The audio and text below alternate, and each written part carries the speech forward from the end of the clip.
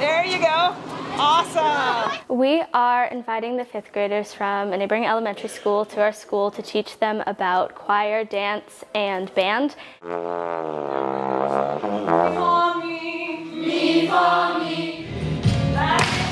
We've been taking them around to the music rooms. There you go. That's how you do it. We're trying to find what the kids are passionate about. Here at ACMA, we love the arts and we want to promote the arts. It's just joyful to have them here and share what we do. Art is this transformative thing, and our kids have an opportunity to share that with 5th graders. In elementary schools, you learn a lot about the academics, but you never really learn too much about the arts, and it's a wonderful area.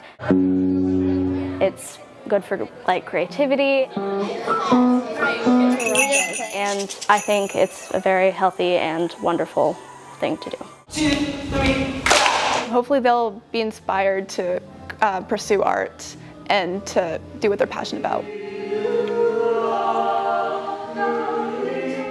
I think as we get kids in the 3rd, 4th, 5th grade to see instruments and have their hands on those instruments, that's a tactile experience that they don't get everywhere all the time. And I think it can make a big difference. I like the music and the students were nice. I think it was really fun because there's so many things to do.